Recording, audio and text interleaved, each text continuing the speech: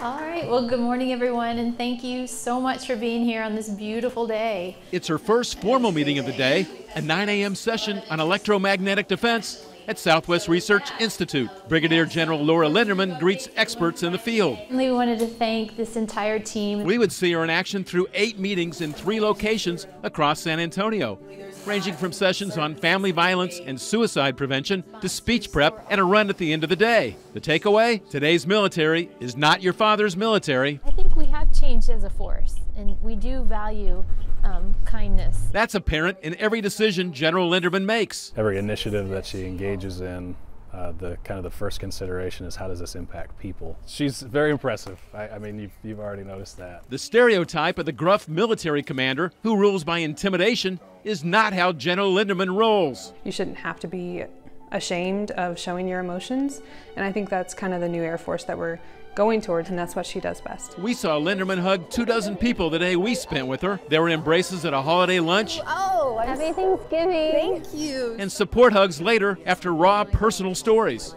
He had it today, but he didn't have it tomorrow. So in my daughter's darkest day, my darkest day, I was alone. I'm here till General Lenderman tells me I can't come back.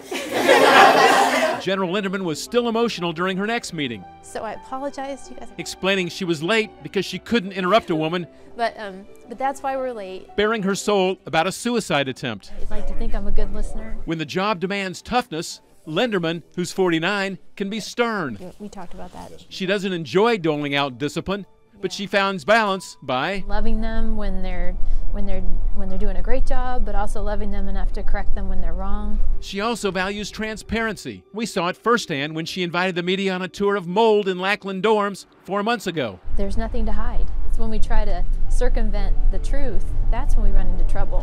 What'll she do when her 2-year command stint concludes next summer? I love cupcakes, and I thought about a cupcake business. This from someone who at the tender age of 10 already knew what she wanted to be, an Air Force pilot. I grew up wearing a male flight suit. Just like her father. This is a great life. Modest, humble, and unaware of the impact she has on others. You're gonna get a Christmas card. She says simply, I don't think of myself as a role model. The 80,000 people she supervises at JBSA might feel otherwise. We wanted you to be a part of this. Jim Lefkoe, News 4, San Antonio.